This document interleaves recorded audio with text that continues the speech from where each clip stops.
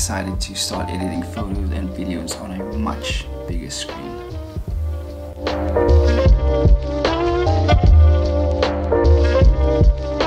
Okay, so the day has finally come where I can paint this wall and this one behind me. I can paint it black finally because money came through and I could buy it, and I went to just go pick it up. These two walls I've already painted white. They're prepped, they've got tape on. All I need to do is lay newspaper on the floor and then we can start painting.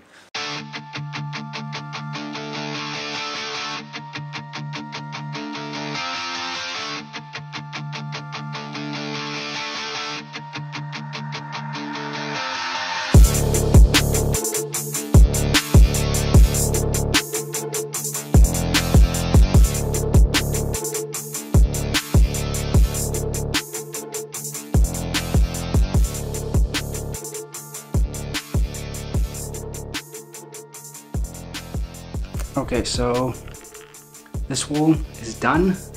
I just gave it its second coat and now I'm just gonna leave it to dry. And then tomorrow or on the weekend I will do this wall. But I think it came out pretty good. I think it'll look really nice when it's finished. I'm very excited to see how it looks when I put the curtains up, and tomorrow I'm also going to go buy different color blinds because the ones I have don't really match with the curtains, so we'll do that tomorrow. And yeah, tired, gonna go shower and then eat and sleep, and then we'll carry on either tomorrow or on the weekend.